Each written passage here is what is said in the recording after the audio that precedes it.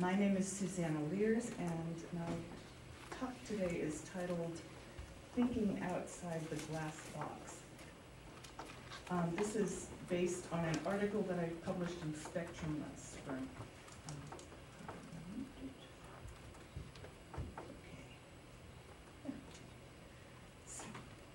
And what I'm going to be talking about is library displays and the possibility of digitizing library displays to make them more interesting. Okay. So here's my law school, and this is what we had as our faculty scholarship display. It's a big flat glass table, and we put the books in, we lock it up because we don't want them to get stolen. So all you can basically see is the cover and the name. And it's kind of dull. I mean, the only people who really look at it are the faculty who want to make sure that their book is inside it. Well, they took my mother there. Now, why do we do this? One of my fellow librarians is kind of a cynic, and she says it's just for their egos anyway. But I think we do it so that our students can see what our faculty are doing. That would be one goal that we have, so that prospective students and parents, when they come to visit, they can sort of judge what our faculty are interested in. Visitors to the school, as my boss said, especially if they might be one of those people that gets a U.S. News and World Report thing to fill out, you know, we want them to be able to see what our faculty do and their colleagues. And there was a little bit there for their ego, too. And so what we wanted to do was to shake it up a little bit, make it a little more exciting. And we also wanted to be able to highlight the other activities that our faculty are involved in, because they're involved in a lot of different things that aren't necessarily published. So this was last summer, we had a public services meeting. We threw a bunch of ideas around and brainstormed what we could do. Don't you love PowerPoint? And we finally came up with the idea of a digital display. So to do that, we realized we had to spend some money on the stuff to display it. And the head of the library contacted facilities, and facilities contacted the carpenters, and the carpenters showed up one day and built this thing, which they put in between our regular display tables. You can see it's just this wooden box with a monitor in it. And who's in charge of the display? They decided I should be in charge of the display because I have a background in art, and also because I'm the electronic services librarian, and I use a lot of software and I'm good at computers and stuff. So they put me in charge, and this is how I do it. That's my desk up there. I've got two monitors. One of them is exactly the same as the monitor that's in the kiosk, and I can swivel it so that I can actually see what the show's going to look like. I have a scanner. I have a Wacom, yeah, one of those, a bamboo one, a little one for using with Photoshop. My scanner's an old one. It's an Epson, but it works fine. This is the computer that's in the kiosk. It's just just Dell. My IT guy told me he'd give me the specs, but he didn't, so it's a Dell. And the screen, the monitor is big. And I didn't realize when they were doing it that they were going to put it portrait orientation, but decided I'd have to work with it the way it is. Okay. The software that I use PowerPoint, and the screen capture I use is Print Key Pro, and then I use Adobe Photoshop, and I use Adobe Illustrator to kind of pretty things up. I did look at some other slide presentation programs, but I'm not crazy about PowerPoint, but it is what it is. I mean, it does a lot of stuff.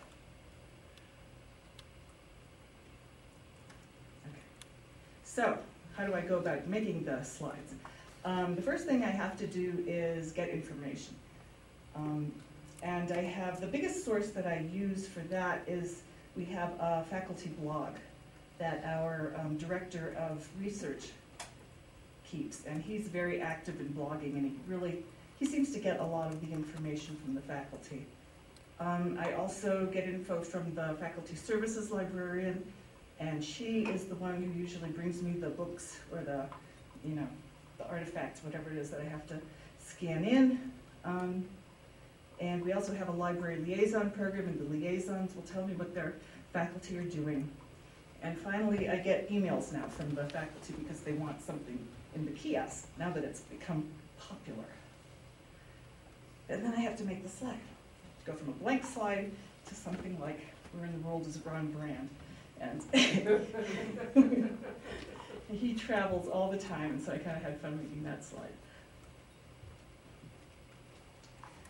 So here, and I'm just going to go through a couple of slides that I made to show you what I did. And if you have any questions, please interrupt me, just like technical questions. Okay, so this was a blog post last week that Professor Stella Smetanka has published a new article, blah, blah, blah. And that was all the information I got. So I went and I got the journal that the article was in, and I scanned it, and I had to Photoshop it a little bit because Tech Services had already had it, and they put stamps on it and stuff like that. But so I cleaned it up. Have to pick a background color, and I just pick whatever I feel like. But Stella's kind of pink, so she's just a really nice person. And then I have on file all of our faculty official photos in high resolution format. Most of them are really hideous, but I photoshopped them to get the warts and wrinkles and everything. Nose hairs. They're really bad. I don't know who did them. It wasn't me. Lowest bidder. The lowest bidder, yeah, I think so. Okay. And when I'm doing it, this is a screenshot of my monitor. And I work on the slide in normal view, what they call normal view. And I also have the slideshow view running up in the corner so I can see what it looks like in the slideshow. Okay. Pick the background color, scanned and photoshopped the journal cover, stuck her photo in. Okay. Then I decided to fancy it up a little bit, and I want to highlight her article of all the articles that are on the page. So for that, this is a little trick that I use, is that PowerPoint has clip art magnifying glasses, and they're GIFs, which means that they're like transparent, semi-transparent anyway. So I put one of those in, I position it over her article title. Then I have to magnify her article title. So I do that in Photoshop, and I don't know if, you can also, I guess, use GIMP. It's a free download thing. You could probably use GIMP to do the same thing. I crop the article, her article.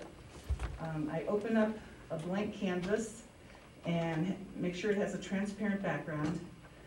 I copy and paste her article onto it.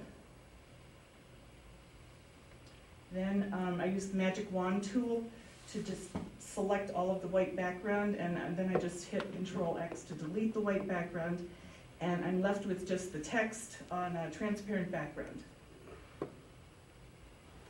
And then I save it as a GIF to preserve the transparency. If you save it as anything else, it's going to have a background color. Okay, then I take that and I paste it on top of the magnifying glass. Then I make sure you group everything together by right-clicking, because otherwise when you start moving things around, it all falls apart. And Then I fine-tuned it by adding a little bit more. The other articles were a little too obvious, so I put a almost transparent oval behind the magnifying glass. And you can do that by using the right-click menu and the order button, move backwards, move forwards. So you can order things the way you want them. And then I had to add some text. I try really hard not to write anything by myself because I'm afraid I'll get in trouble. So I usually either take an abstract or if whatever has been written has been reviewed somewhere favorably, I'll quote the review.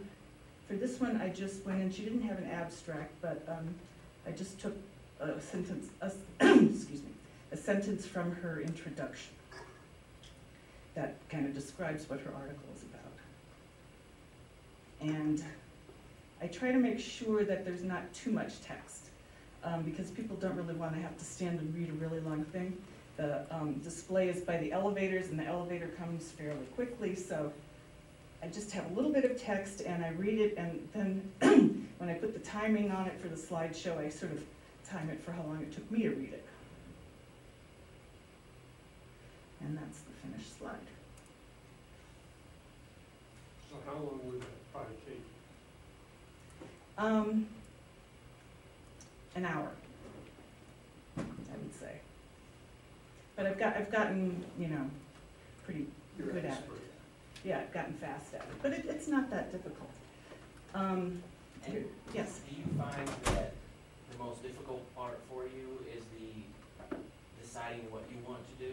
I've got this article and this person and this Exactly. photo I have, and these are the colors that are in the photo. Exactly. What's going to be interesting? What's my composition? So here's another one. I just got this Monday. And Professor Curran sent me a thing, and she has two things she wants in the kiosk. She's a member of the American Law Institute's consultative group for the restatement of the law, third, property wills and other donative transfers, and then she also just published an essay. So dear audience, how would you do the fact that she's working on a restatement? Get the logo from the group. Okay. They have a logo. Yeah. Very good. That's what I did. I mean, It's keep the part. There's my idea. I don't know why it's flying around like that, but stop. So there's the website for the ALI, and I found the project that she's working on, and I took a screenshot. And then there was a whole list of the members group, and so I took a screenshot of that. The list was too long, so I kind of edited it down. And then to choose the background color, I opened up the screenshot in Photoshop and found the exact matching color and used that for the background. I don't know if there's an easier way to do that, but that's the way I know how to do it. You know how to do it that way, that's the fastest. Right. Then I wanted to add her photo. Now this is a case where her photo is really awful. I mean, it's just, and I have tried photoshopping that thing. I mean, I spent a day once trying to Photoshop it into something presentable. Do they, we retake our bachelor pictures every couple of years. Ours Yeah. refuse. Many of ours refuse to go and get them. Yeah, and she's especially finicky about it too, which makes it really difficult. So she has this one picture that she really likes of herself. It's the little one on the top. So I scanned that in, as best as I could, and I photoshopped out the cars that were sticking out of the back of her head, and I just used that one. Now that's what she wants me to use. And I slap a caption on the photo, usually, with her name. And so then I just put a highlighted circle around her name and the fact that she's from University of Pittsburgh. And there it is in the kiosk. Sometimes I play around with transparency and stuff too, but I don't think I did with this one. Okay. So when I started doing this, I made 15 slides to start. And that took a long time because I was just figuring out how to do it. And now this is my slide sorter view. I've got tons of them, but I hide a lot of them. I don't show them all at the same time. Sometimes I even delete them, although I hate deleting them after I've gone through all the work. But if you have about 25 showing, that seems to be a good number. People see them all, but they don't miss any of them. Like sometimes they'll stand there and wait to see. What's this, how long do you give each slide on the screen? I time them according to how long it takes me to read them, and it ranges from, I would say, from 7 to 13 seconds. Is that the only location and the only purpose you use them for? That's the only, although there has been a lot of talk lately that our IT department has been saying they might like to put it on we have other digital displays, and they're really boring. We just have like what's happening in the law school today, and there's like Right. one thing, Yeah. One thing, we started out doing the PowerPoint slides like this, but then Mhm. somebody says, oh, it'd be really great if you could put it on the website so that there's this area, especially like in current students or faculty, where folks can go and just browse that, people who know these folks. Yeah. And we was like, oh, I really don't want to like put a link to just download the PowerPoint because then people can edit it. We found a free tool, iSpring, that will very quickly convert your PowerPoint slideshow into a PDF? FLV. Oh, file. what's an FLD? FLV, it's just a flash video, so anybody who can play YouTube would be able to play that, and it allows them to skip Oh, that's through nice. and go back, and it's free. That's nice. That's nice. I'm somewhat concerned about copyright. I don't know if having all these pictures and covers and quotes, sort of out on the web is a good idea. I'm not sure. I mean, my boss is he's an IP lawyer, and he's happy with the kiosk, but There's a difference, why you right. So I've got tons of slides now. Can I ask, what's like the life cycle? Like how long would one person's slide be up just until something better came along? to bump it, In or- fact, this is keeping track. Okay. Oh. Our secretary keeps a Excel spreadsheet, because I know that sometimes they're gonna, somebody's gonna complain. So we have the date that the slide goes in, what the slide was, what faculty was in the slide, and then the date I remove it. And it really depends. I mean, if they wrote a book, I'll keep that for a while, but if it's just, they were quoted in the New York Times or something like that, that won't be up for very long, because it's, it gets stale. And unfortunately, some of our faculty aren't very prolific, so I've got like, there's a couple of them for whom I have made one slide of the last thing they wrote, and that's all I got. All right, the tenured guys. Okay. And here's just an example of a few slides. This is a book that one of our faculty wrote. It's got a great cover. It's so nice when they have a good cover, although of course most law books have those stupid bland covers, but this was a good one. Mhm. This was an article that Debbie Brake had in the Harvard Journal of Law and Gender.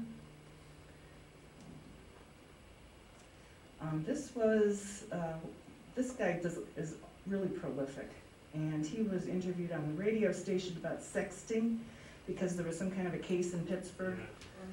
So I got a little picture of a cell phone sexting, and had his quote, got the radio station logo.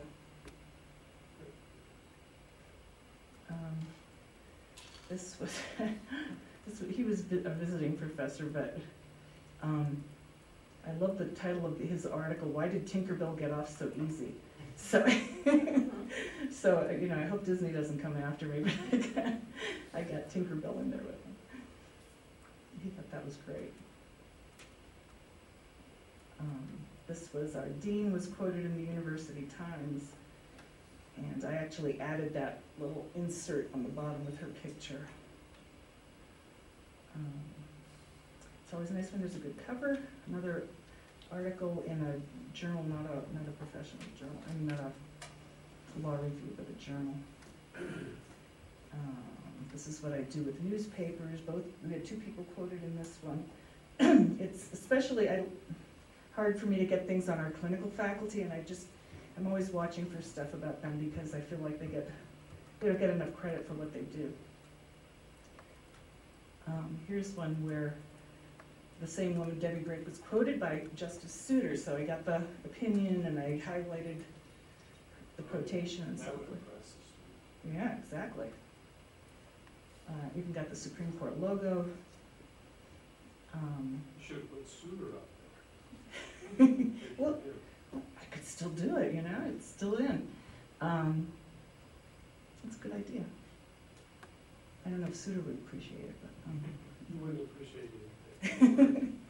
This is one where, again, Professor Harris, he's constantly in the news, and he testified before Congress, so I got reasonable. I had to work on that excerpt of his testimony because it was really very long, and I had to try to pull something out that, you know, made sense. And this was a presentation that Professor Bayless gave. I don't think I've gotten the cover for that journal article yet, but she's given presentations on it a number of times already, so. Yeah, and that's it. That's it. Anybody have any questions? Well, Yeah. I was just gonna say, I could see, like our law school, we go to the bar association meeting where we have a little table and stuff, so I could see us using that, because I'm always asked, like, 2 days Yeah. before they go. As a matter of fact, everything the law school did this year. we had our board of visitors had a big meeting at the beginning of the year, and they had me set up 2 big screens and project the slideshows on both of them. So did you have to reformat that to not be that weird word Yeah, shred? I did. So It was that's like- like a lot of, Yeah, it was a pain in the neck, but, you know, but if it you wasn't can that get, hard. right, It wasn't that hard. so you can repurpose it. That's great. Yeah, absolutely. When I saw this inspector with that, this is the coolest thing, because we have a traditional bookcase that everybody walks past on their way in. Yeah. And we have no place for a freestanding Screen. cabinet or anything else. So we had a little money at the end of the year and decided to pick up some monitors, made it by touchscreens.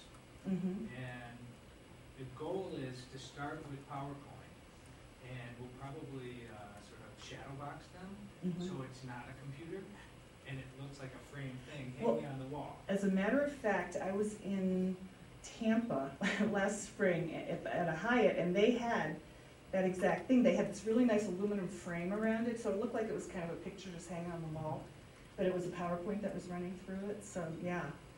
I wish that we didn't have, I don't like the kiosk that much, but, you know. Our phase 2 is to take that slide of whoever, and with the touchscreen be able to say, Professor O'Hare, and then boom, pop out his SSRN stuff. Oh, that's good. This thing, so it's going to be a lot more labor intensive, but I also think that it's going to be higher impact. Oh, yeah. But We that actually means have a we touch to bring it screen, down, yeah. We have to put it someplace, and Have internet we have a access. number of freestanding terminals, and it cannot be confused with that. Yeah. It is not for any of that, and so locking it down. But when we get to content management, from the technology side, sure, we can do this, we'll help with the art, but I don't want to make that decision. I don't want to get that email from the professor saying, you know, talked on the radio today, put up a slide, because we have that sort of self-promotion stuff going on all the time. And Right. so the library is trying to determine how they're going to manage that function. Yeah, I guess because they report to the faculty blog, it gets filtered a little bit. I mean, a lot of it comes through the research team, so I'm not necessarily the first person to hear. What we do to handle some of that, who actually is responsible for the updating, our communications director for the college already knows about all these things because she's working with the media, she's working with, she's doing, working on print publications, like we do a faculty publications thing every so often and all that. So she has a lot of the photos, a lot of the story, hard copies of the stuff if something needs to be scanned for any special layout. And the reason I mentioned that iSpring, that's actually what she uses, that it's just a plug-in for PowerPoint, and there's a free version, and that's what we use. Mm-hmm. And she gets everything ready and all her edits for the day, she actually will just click the iSpring and say export as FLV, and in a matter of 20 seconds or so, she's got an FLV file, and I provided her with just a shared folder that actually dumps into a spot on our web server that she saves her today's update for that rotation. She overwrites we'll call it current.flv, and then every 30 minutes our signs in the building just go out and get the latest copy of that file from the web server's storage. And so nobody is ever involved in actually putting the fresh content on the sign, and even if we deploy multiple signs, they all just come back to get that one. So, we don't have a communications person, unfortunately. I mean, I kind of wish we did. In our IT department and library are like silos, unfortunately. We also have like the signs, the digital display. The feeling with this is that it has to be distinct, and not just different, but you have, just the casual person walking through and say, this is something that's completely different from what I'm seeing up there, from what I'm seeing on a web page, from what I'm seeing somewhere else. It's display. Right, it's a digital display. Making those choices, I'd love to have a communications director. I know. I haven't gotten in trouble yet, but actually, I did get in trouble one time because we have two professors who refused to have their picture taken, and so They must have been CIA. So I scanned in a group photo, and I managed to get his face out of this group photo, and oh my gosh, he got so mad at me. He made me put in a picture of Bruce Lee instead of him, and then he was happy. So. How often does the physical display change? I change it, I try to change it once a week on either Monday morning or Friday afternoon, but sometimes it's every 2 weeks. The display case, you'll take those. I have it on a flash drive. I have it on a flash drive, and I just. I'm talking about the glass case. Oh, the glass case. I don't know how often she does it. I don't do that. So she just throws things in there when something comes out, I guess. I'm sorry if I missed this, but you have maintained like a display or a page, or for lack of a better term, or for every one of your faculty? Or how do you select who to feature in the digital? Well, I use the blog to pick who's been active recently, but we do keep. Our secretary keeps a spreadsheet of who's been in and who hasn't, and I have had all of them in at this point. So, but on a daily basis, how many are there? It rotates, right? Among a group of faculty, do you have? I usually have about 25 slides that are displaying at a time. One for each? It's not one for each. They're not all in it at the same time, but. So one faculty could have 3 slides and do 3 things. Yeah, I try not to do that, but in fact, somebody accused me of sucking up to the dean because I had 3 slides about her one time. But I wasn't really. It was true. But. Well, they signed my page. But. Don't you? Yeah, that's why we decided right at the beginning that we have the secretary keep a spreadsheet so that we knew exactly who was in and how long. Distributing it for right. Exactly. That could get politically free. Exactly. Could. So far, we haven't, but. And they seem to be very happy with it. And the students really like it too, actually, because they don't know who a lot of the faculty are or what they do. So. Do you only feature scholarship, or we feature interesting things that they have done? So far, it's just professional activities, but that includes being called by the radio station or being giving a talk in Akron or something like that. But so there's a lot of things. That I'm from there. I like Akron. Good. I like Akron. I know Jane. Isn't Jane there? Yes. Yeah. So anything like that. Sometimes they don't tell me stuff. Like recently, 2 of our legal writing faculty went to Oman and taught a class, and they still haven't given me the pictures. I have to keep bugging them for the pictures, but. Well, you can get pictures of Oman and off of Wikipedia. That's true. I could do that. Bing. But I think she took pictures of, she said that they had to teach the men separate from the women and